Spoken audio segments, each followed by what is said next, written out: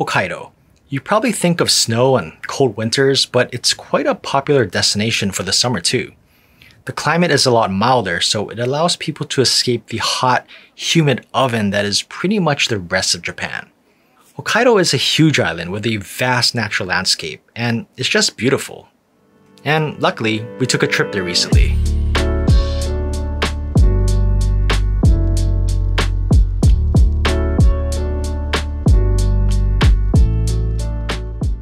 Our first stop was in Tomakomai to eat some fresh seafood, which Hokkaido is known for. At the market/food hall here, there are all sorts of produce and fresh fish, and even a store that's all about celebrating this high school baseball team from the early 2000s. Minato Shokudo specializes in kaisendon, or raw seafood bowls, and they had a variety of bowls to choose from. A fresh, delicious way to start the trip. Hokkaido is native to the Ainu people, and most of the place names here are actually not Japanese. So we stopped by the Upopoi National Ainu Museum to get a glimpse of the native culture and learn some of the history of its people. It's definitely a little dark and unfortunate, as is often the case when smaller civilizations get taken over, unfortunately, but this is a good place to stop by if you're visiting, just to learn a little bit about where you're actually at. Our first stay was at the Hoshino Resorts Risonare Tomamu. The grounds that it's located on is vast and just covered in green. Lots of activities and places to kick back or have a picnic at. And there are all sorts of animals around too.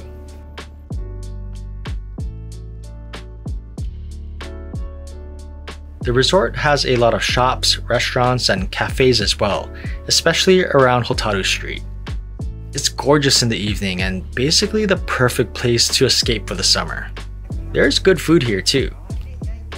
Genghis Khan, which is a type of yakiniku but mainly for mutton, this is popular in Hokkaido.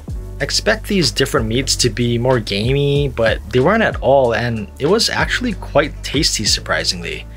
The resort also has a couple of all-you-can-eat buffets with Japanese and Western food.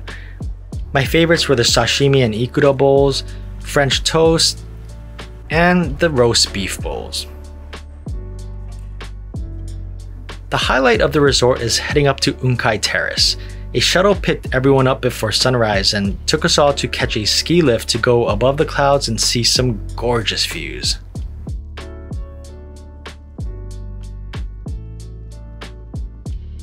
Hokkaido is known for melons, so after our resort stay, we took a drive to Tomita Melon House. Melons to buy, melons to ship, and of course melons to eat. Really juicy. We also checked out an old winery in the Furano area.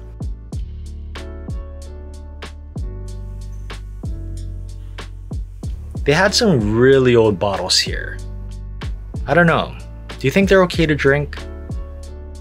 Then we got some lunch at a place that specializes in cheese because cheese and milk are two more things that Hokkaido is well known for.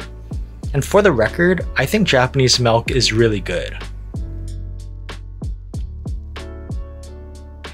We checked into our hotel at the Phoenix Furano, ate and drank with some family friends, and called it a day.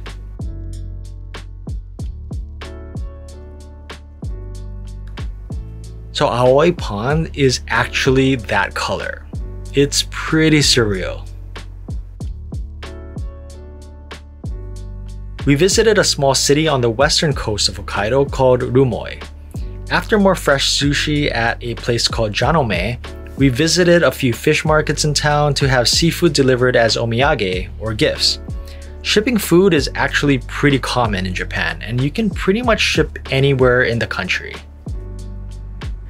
We wrapped up our trip in Ashikawa. After some ramen for lunch at Aoba, one of the early ramen shops that started in 1947, we did some sightseeing at the famous Ashiyama Zoo before flying out.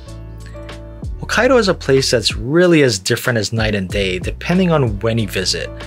I had visited in the winter before a couple of times, but I'm also glad that I got to visit in the summer as well. Thanks for coming along on the trip, and I hope you get to visit Hokkaido sometime too.